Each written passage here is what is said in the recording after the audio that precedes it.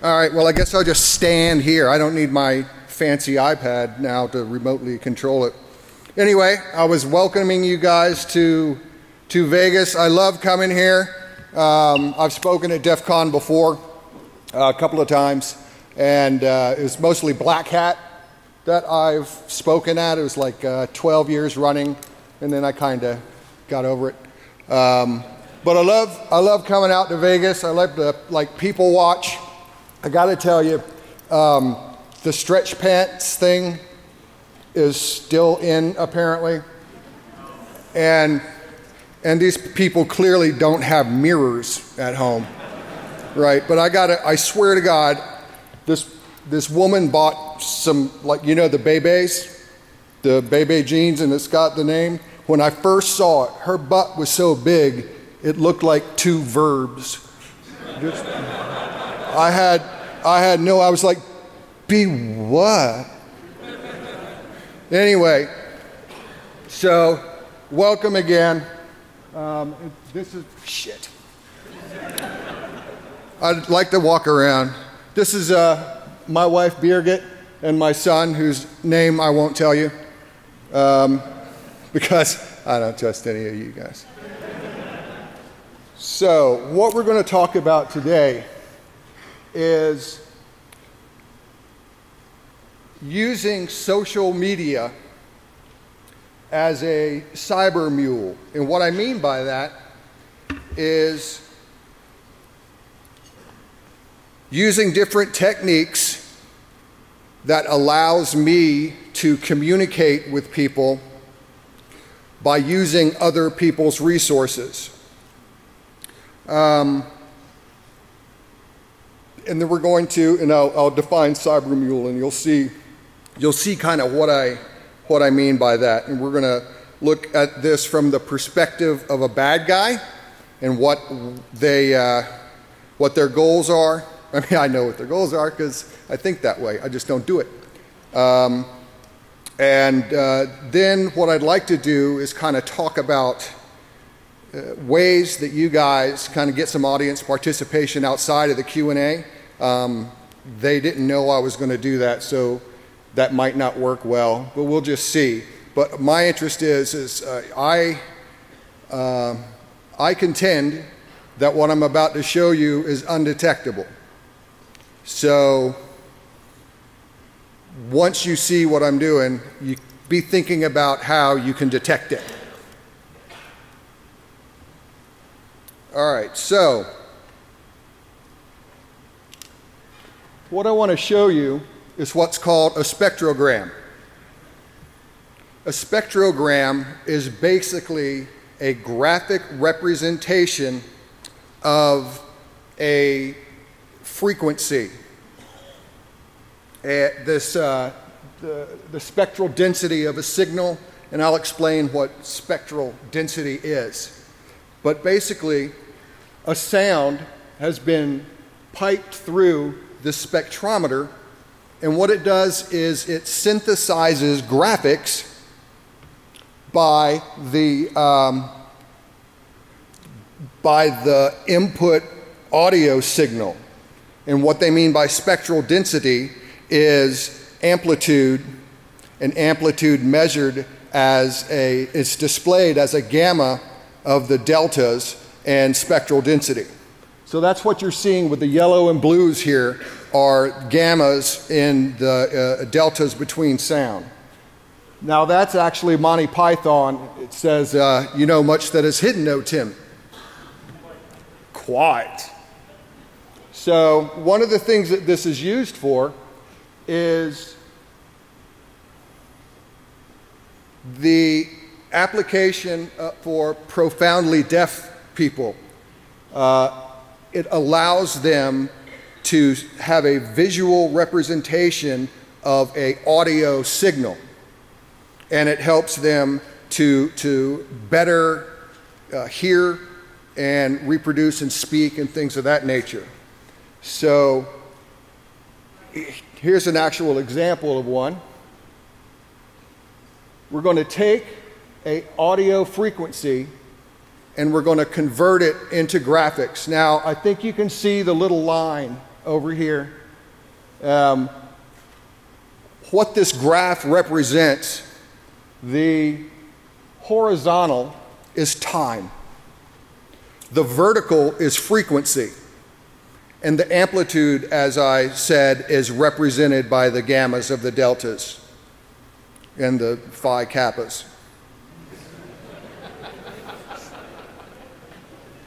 So here, let's play that.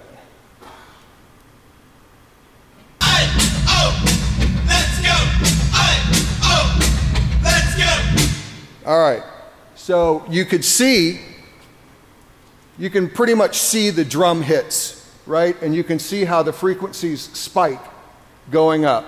Down below, those are lower frequencies, and they're pretty much straight because we can't hear those frequencies, and the bass drum doesn't produce sound at that frequency. If I was to break this into 4/4 time, you can see now we have these individual lines. The unfortunate thing is that this shows how the Ramones don't have that good timing whenever they play. So the A-O, let's go, you can kind of see it. The first guy here is A-O, let's go, A-O, let's go. So you can kind of see how someone who can't hear could identify this with a visual application. And so again, you'll see it play. Let's go. Let's go. Right. So if you guys could see that, that's what I was talking about with the Ramones there. So as you can see by this graph, those sound frequencies are being synthesized. And it is a factor of the equipment or the spectrometer that can give a different representation of spectral density. Let's think of that as resolution, sound resolution, right? Depending on, in your regular monitor, you have to have a monitor that can support high resolution. If we have a spectrometer that can analyze frequencies closer together, like 24-bit, 32-bit, 64-bit sampling, then it would have a better range of spectral densities. So since these are gammas, or I'm sorry, since these are deltas, you can kind of see we're basically dealing with blue and yellow, right? Because they're a delta. And in this case, the blue is representing some level of silence, or the background. What the blue is the mean frequency of silence. God, I feel like Paul Simon all of a sudden.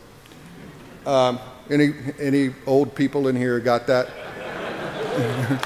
Thank you. So there's a flip side to this.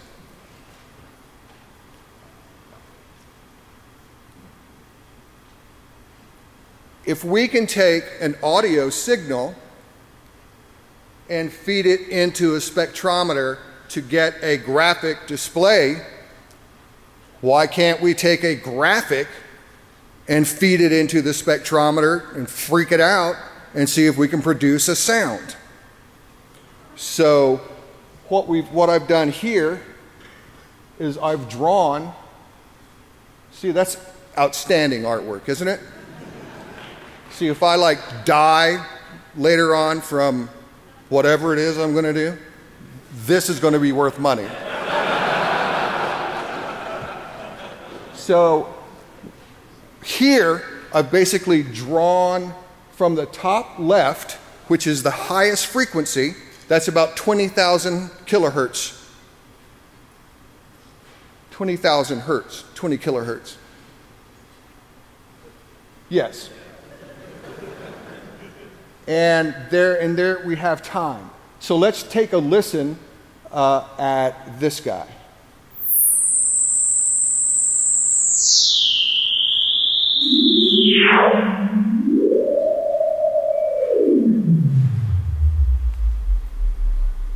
I love that part. It's just awesome.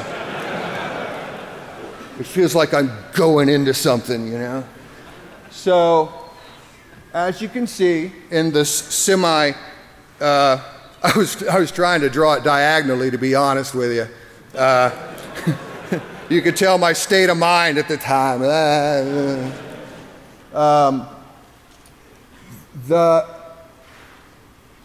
The spectral density here is very tight, right? Because the source was a graphic. When the source was an audio frequency, the synthesized spectral density was fuzzy and grainy, like we saw. Whenever the original is a graphic, here it is, you know, perfectly separated gammas or deltas of the gamma. And it's not, the term gamma is used even though it's not really gamma. What gamma really is a voltage difference from your old cathode ray tubes and luminescence created based on a voltage input. That's what a real gamma is. But what we're calling gamma here is the difference in color. And you can kind of see the blue outline. But we have a straight on middle yellow, a little bit fuzzy, and the blue. So if we look at the data map for this guy,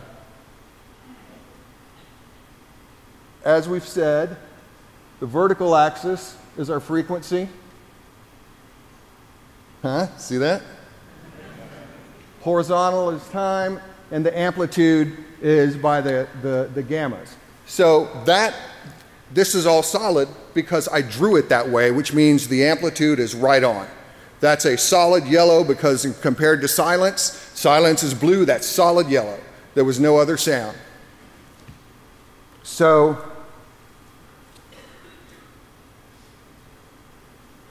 now I'm going to draw something a little bit more complex. So rather than just a line, I have multiple points. This is again me trying to draw a straight line. I don't know what I was doing there.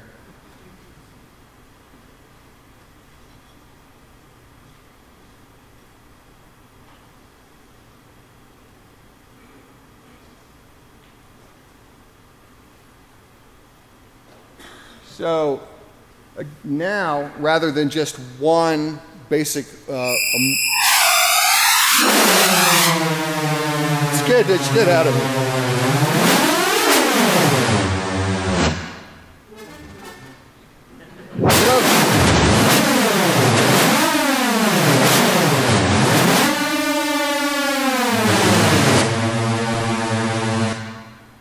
Isn't that awesome? Thank you, good night. So, if you noticed where we have really solid yellow, we didn't hear much, we heard static because it represents like a full frequency range of noise all at the same amplitude. But once we were doing the variations, then we could see up and down and blah, blah, blah, blah, blah. Right? So these are some examples of the flip side where we're feeding, or I didn't feed it anything. I drew the graphic and then created a wave file. Now, so what, right? Here we are. What does this have to do with Facebook and Mule? Goals for a bad guy are that they don't want to get caught, right? None of us want to get caught. If you do get caught, don't have anything on you. No riding dirty, right? So, and in this case, what we're talking about covert communications or information, right? We don't want I don't want the information on my person because the law enforcement will get it. I want to be able to communicate like with that. We want to communicate undetected. That's kind of the big one, right? If I make a cell phone call, I got a frequency going through the air. You know, if I send an email, we've got data going along the wire. So we want to communicate in a way that is undetected, hopefully. I don't need any money trail, right? So I want access to this data for free. And hell, why not? I want that data backed up. I want my covert message backed up. And I want it available anywhere in the world. And we call that Facebook. So the ramifications here, if I can like divert just for a second, is I can put all of my data on Facebook and I don't own it anymore, right? It's not mine. I'm not going to get in trouble for it. They might say, well, you know, track my IP like in CSI or whatever. But I stop owning that data and they take care of it all for me. In fact, I can put ACLs on it, right? I can have certain people who can see it. Now, obviously, if law enforcement gets involved on the other end, or if I type the word destroy in an email, then they're going to have access to that data.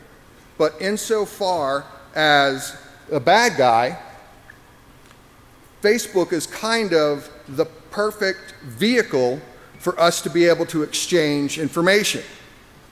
So we've got a bad guy persona, and this is actually somebody who's on Facebook. Johnny Long insisted that I use this guy. I don't know why, but here's the bad guy. His name is Mr. Poon Tang. What? Y'all know him or something? So, law enforcement's got a whiff of poontang, right? They know. What? And they want to stick it to poontang. And they want, you know, law enforcement wants poontang because, let's face it, they're law enforcement and it's really hard for them to get poontang. So, here we have, he's on the run, we need comms, offload storage, redundant, free, ACLs, global access. So what we have here is Poontang was at a waterfall with Kevin Bacon. They're hanging out. Actually, it was Kevin Bacon. I put it on there, and it's like he didn't remove it. It's probably just some kid named Kevin Bacon. But anyway, it's still up there. And so I'm just going to post this video. Now, there is a little hint in this next video that I want you to listen to. You might want to sit on the volume, sir, because it might be a little loud, because it's a waterfall. The water's like hitting.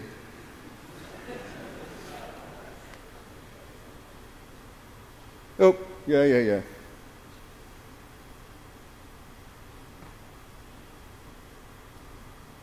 All right, so here's the waterfall. This is actually my wife and I at Snoqualmie. Snoqualmie? What? Snoqualmie. You right there? You scared the shit out of me. Snoqualmie, it's like, oh my God, they caught up to me. So what she said. So,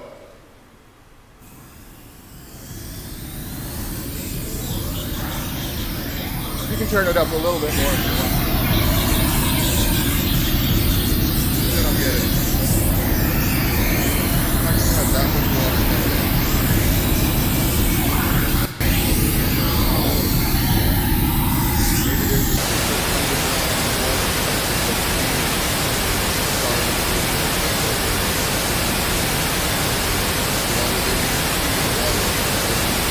That's all it does, sorry.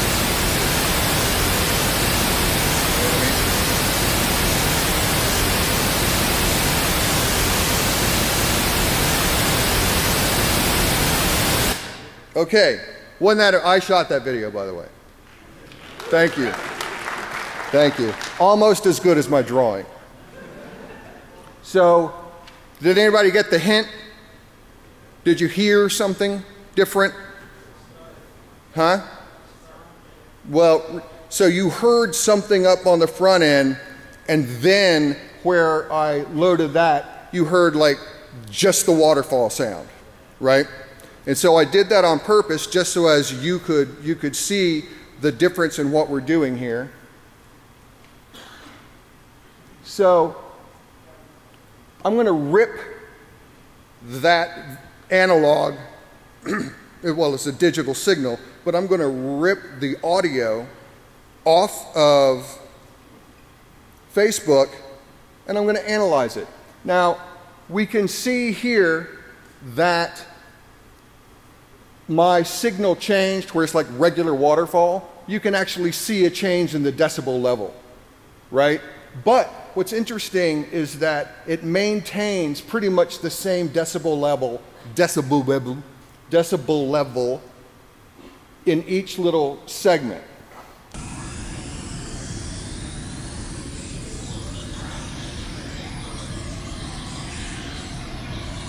Note the spectrogram.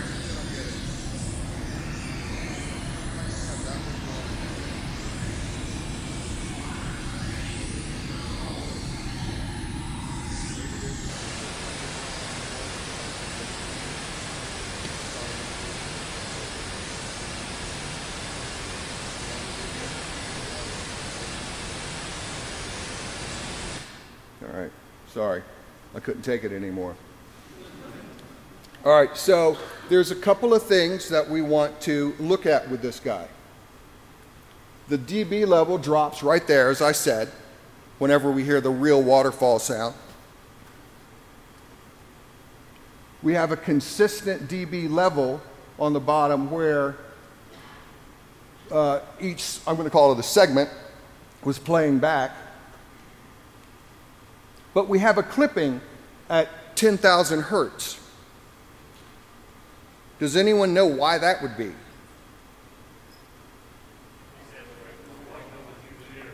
You know, I don't know why I asked, because I can't hear shit. Yes, whatever you said. Facebook processes audio and video into their format once you post that video. That was actually posted to Facebook. I mean, I don't just make this stuff up. Go look up Poontang and you'll see that video. In fact, friend Poontang. I'm around. What? That makes me Poontang.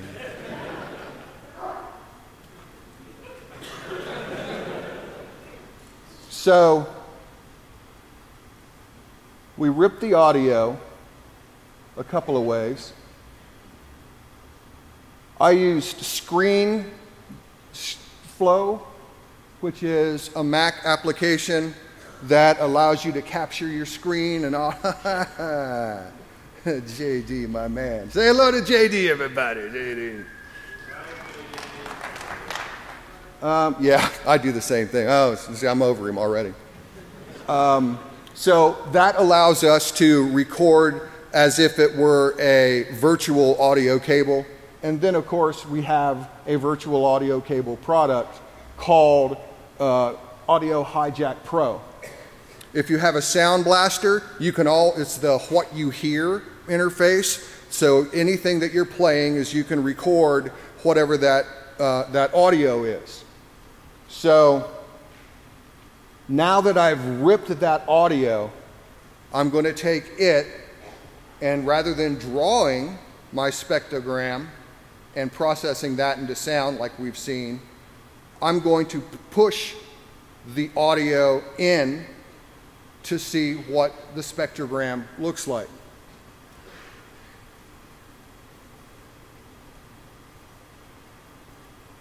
Is my mouse moving?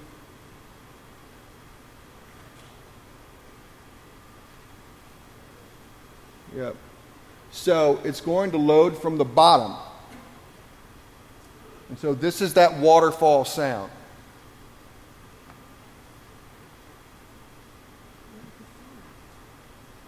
Wait for it.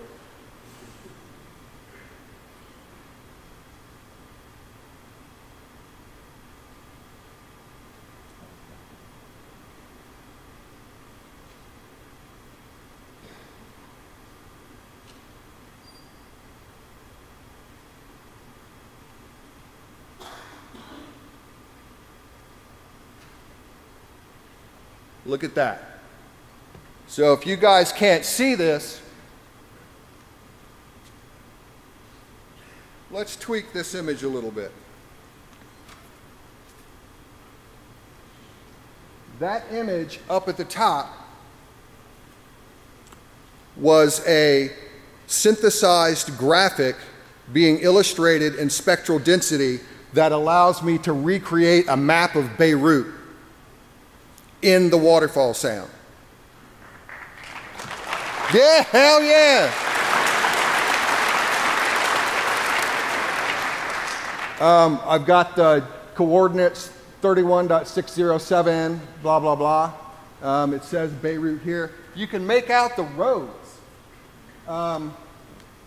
It's the level of detail that you can represent is outstanding. So let's look at it the other side.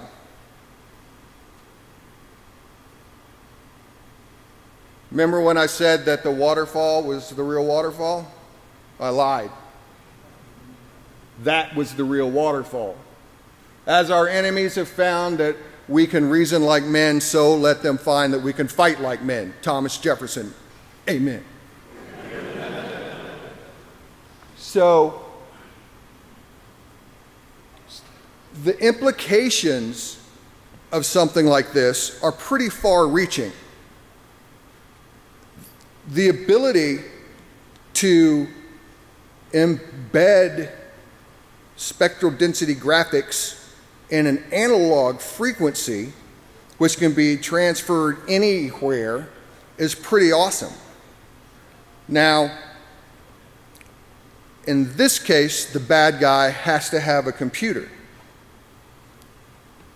which he probably will somewhere, but that computer on the net accessing Facebook, probably not the smartest thing to do whenever you are accessing covert data sources, right?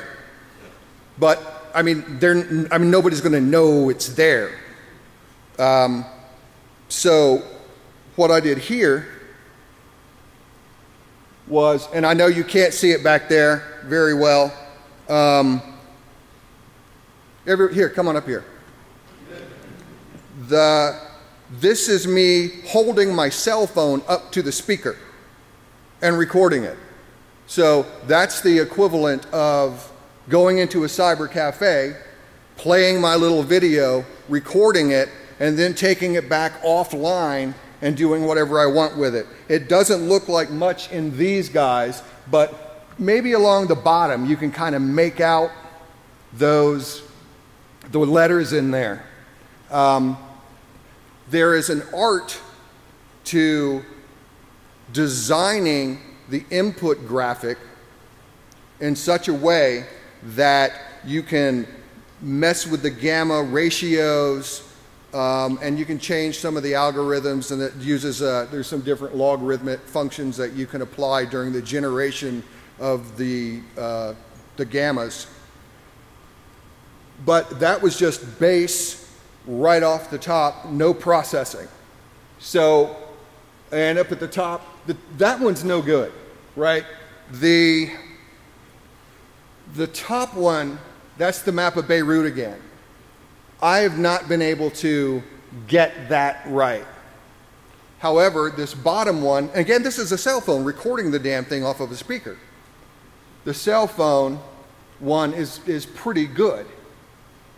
So, can anyone kind of guess why? Good. So, let's take this a step further. So that's a little squiggly line, and up at the top it says, "This is the time for all good men to come to the aid of their country." So, if you notice, that's awesome. The blank white background and the black lettering is the strongest contrast that I can get right now. But also notice the positioning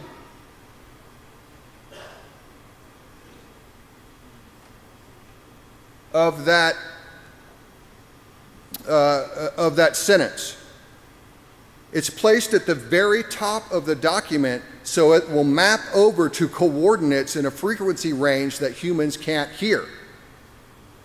So earlier, with that lower, that's why Beirut's screwed up a little bit, because it's a lower frequency, it takes a lot of room, and thus you could actually hear, you could hear it. There was something like a flange sound that you probably picked up on. And that's because you're trying to saturate that signal. Now, if I was only processing the graphic, the Beirut image, it would have come out fine. But what I had to do was layer those sounds together and then pull the waterfall back and pull the graphic sound up enough to where you could read it, but still have it sound halfway decent so that you don't know immediately that something's up. So if we take that, we're going to reverse the process again. This is straight off the bat that white and the little graphic. Now, white is still a sound. So here's what this sounds like.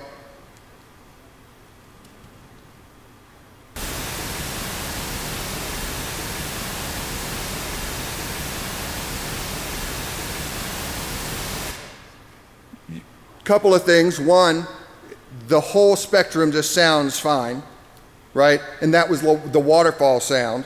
In this case, if I wanted to hide that sound, I'd have to find something that I could hide it in.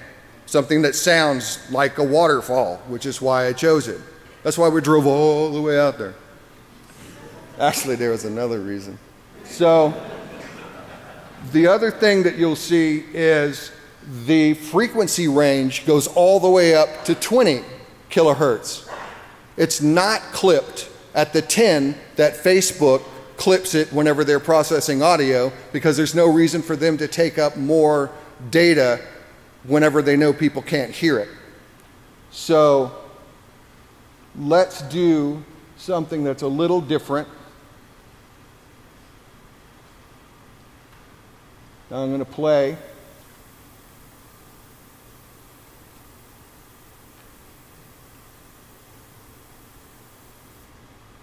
Huh? That was it playing. So let's do that again. So watch the spectrometer.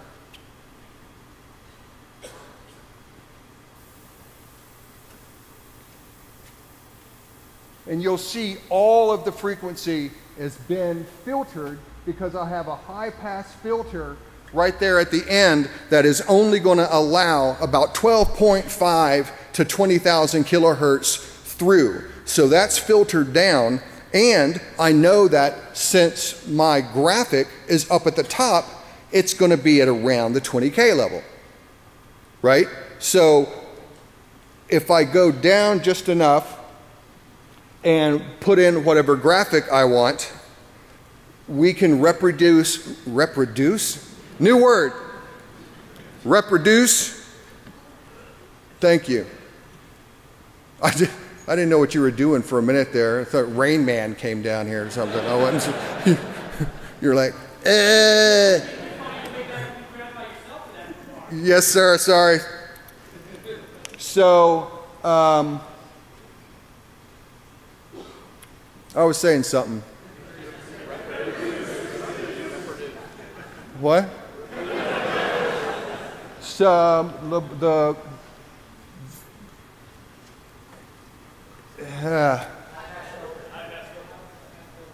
oh, yeah. So the high pass filter pulls everything down, and the interesting thing here is that the decibels stayed the same. And that's something that you need to keep in mind here, is that though we can't hear it,